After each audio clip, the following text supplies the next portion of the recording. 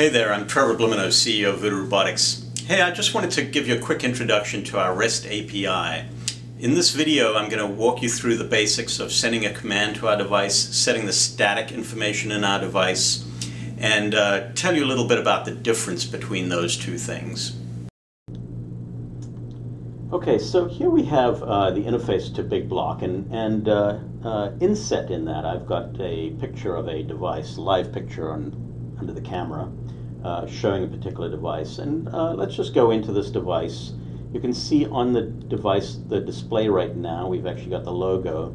And if we just go in here and let's set a location, let's just say my location on that device, you can see that the logo actually disappears, and instead of the logo, you actually get to see the location. So we put in my location, and of course, you know, you can be a little bit more sophisticated than that. Let's put in my area and my location. We separate them by a pipe, and you can see, whoops, sorry about that. Save that into that device, and you'll see it'll show the areas, my area and my location. Now if we go in here, we can do something a little bit more sophisticated. Let's just put in the word hello in this first field and see what that does. If you save that, what you're doing there is you're saving the static information for the device. This is like the default, what the device is going to display between pics. And that's a very, very important part of what our device does. It allows you to display all sorts of interesting things between pics, and we'll go into that when we talk about the REST API and all the different types of things that you can store here.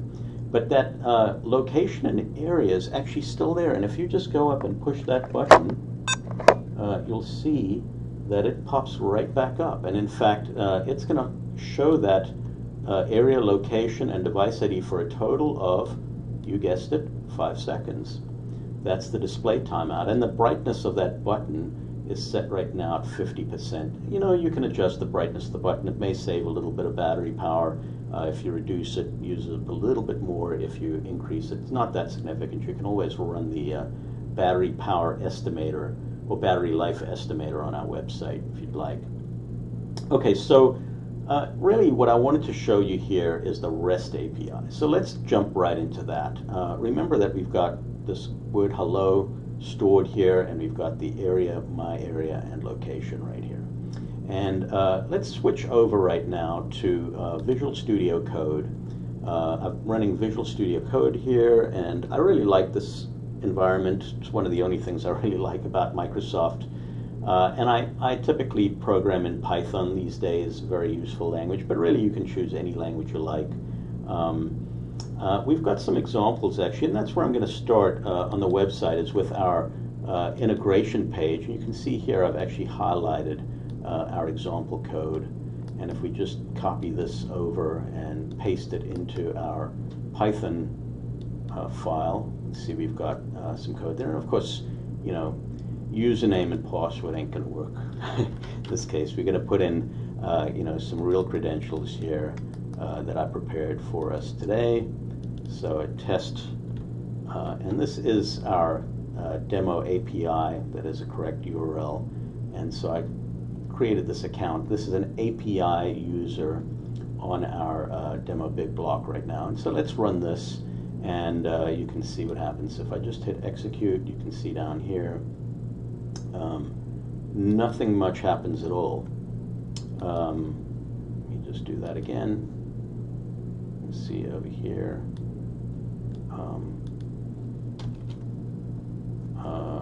Let's try it again. There you go. So it's running this example, and didn't affect the device. Well, the reason it didn't affect the device is actually because we have the wrong device ID over here. So let's put in the correct device ID. I'm just going to copy and paste it in for you. And if we now do this, we'll be communicating with the device. We are logging in, and we're sending it a command. We'll see what that looks like with this JSON right here. There you go. So it says hello there, and you can see the light is flashing. Light is flashing in green. And this will last, I believe the default is 30 seconds, but you know, you can just extinguish the light just by pushing the button, of course, and it'll go back to your static message, right? So let's try that one more time. Let's go in, and we're just going to change the static message to something else.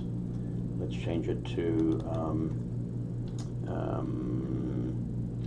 SKU -1000001, and let's set a quantity of 5 in the corner, and we'll hit save there. And you can see now the static message will update. And now if we run our code, let's put in a different message. Let's say, please, whoops, pick 3. Okay? And we can run that code, and it should say, please pick 3. There you go. Very, very simple basic code here. You can see that we're using requests, and we create a session variable. This is our base endpoint URL. We do a post on the login endpoint with our username and password. And what that returns us, we then parse. We parse the JSON to get this variable Z. So Z contains the JSON, and then we're extracting the token out of the JSON and using that in the header along with a referrer of the URL.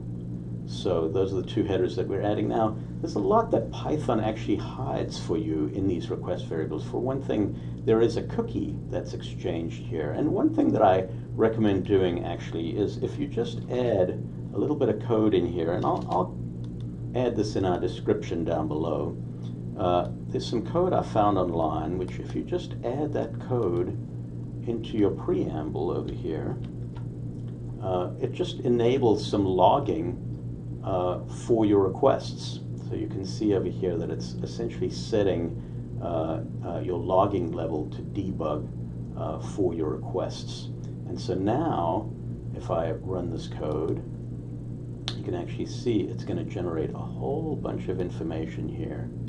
And you can actually see the headers that are exchanged here, you know, the return code of 200, you know, what header came through, the set cookie in the header over here with a session ID, right? You can also see what we sent, you know, in the post over here, along with the referrer and the token that we sent through. Here's the token.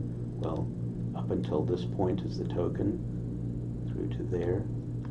But all of this information is very, very useful in diagnosing some of the problems, and that is enabled by turning on the logging.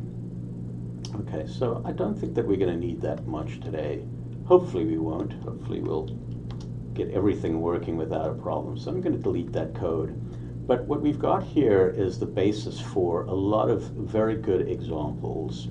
And so what I'd like to do is just show you some of the things that we can do over here. So let's take this JSON and divide it up a little bit.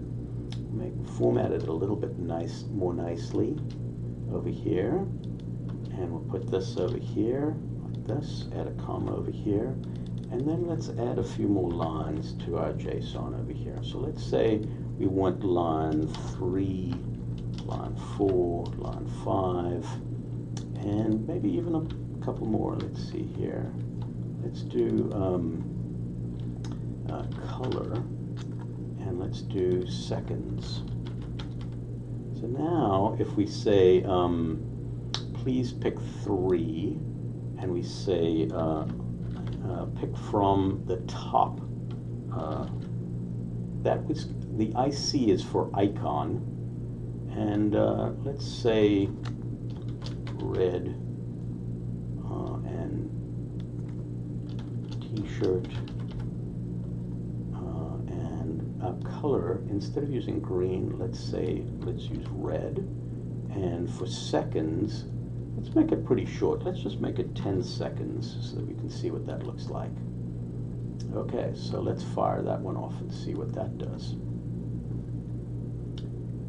Okay, you can see there, it's giving us the red flashing light. It says, please pick 3, red t-shirt with an up arrow. Very useful. Now, the interesting thing is, you know, we said pick 3 over here. We could have just put in a QT. Let's put in QT over there. Say quantity 3. Let's just say pick instead of please. How about that? You're limited to 5 lines of instructions for the display. So let's run that one. You can see what that looks like. You have a lot of options in how you set up the instructions here. And of course, this is only going to wait 10 seconds and then it's going to time out. We could make it wait, you know, 100 seconds. We could make it wait 10 minutes if you wanted. But remember, you also have the ability to set statics, right? So we can actually set the static information from here as well. So let's try to do that. First, well, let's get rid of this this text in here, and let's see. We put in static A. Let's put that in there. Say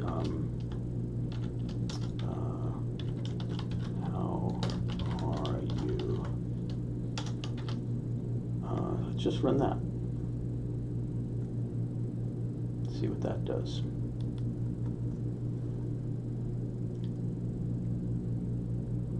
Okay, so you can see that it actually left the 5 there, but it changed the first line. And in fact, if we now go in here into Big Block and we go into this device, you can actually see how it updated our static information on the first line. It did not adjust the static on the second line. We want to do that, we could just go in here and we can say, okay, let's add another line, static B, which is our second line, and say, I am fine. And we run that.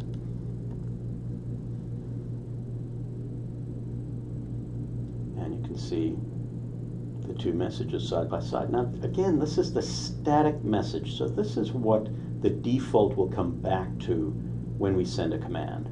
So let's just re-emphasize that again. Let's just send a command again to the device. We're going to replace our JSON again with a command. We'll say this time,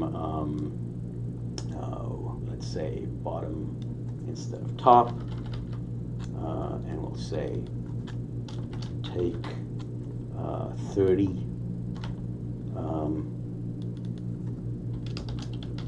blue t-shirts, and maybe we want a blue light. Okay, now watch what happens now. When we run this command, we have that static message, how are you? I'm fine. And now we get the command that lasts for 10 seconds, and then notice that after that command, we're going to go back to the static message. Static is the basic message. So this is a very useful tool because you could, for example, have in your static message the quantity that's stored in a particular location, or maybe the status of an order. If you've got these devices on a picking cart, for example, maybe this is the order ID. You can also, of course, have a barcode in here. So let's go in here and we'll do a refresh. We'll see how our data is updated here. Let's put in some special barcode. Let's say a barcode, let's say special name. So we can put in the special barcode on this home screen, let's say. Let's call it that, static screen. And now Picker can go up and scan this barcode. In the same way, we could also put in a QR code. Let's put in a QR code instead. So instead of BC, BC stands for barcode, let's put in QR and save that. And And now you can see it'll switch to using a QR code. There you go. So, of course, I'm not saying this directly, but I think it's implied that you could actually do the same thing here. So let's say we want to encode a SKU number over here. Let's say BC, and of course, let's say blue shirt. Really, you should actually put in double quotes in Python in these cases. I think that is correct. Let's see what happens. If you do a \B, I think it interprets it the wrong way. So there you go. And I could tell that from the color that it used in highlighting. That's one of the benefits of using Visual Studio Code. So there you go. Went back to the static. So you know, some of our customers will actually use a particular barcode, you know, to acknowledge a particular pick. So, you know, the fact that you can set a particular code in here could be a transaction ID, for example. You know, let's say TXN11864, right? And maybe clean it up a little bit, make it a little bit neater. Do something like that. Let's run that. And now, you know, to acknowledge this particular pick, you could use a scan gun to read that barcode, and you know that this pick has occurred for transaction 11864. In other words, you can have a unique barcode or QR code for every single command.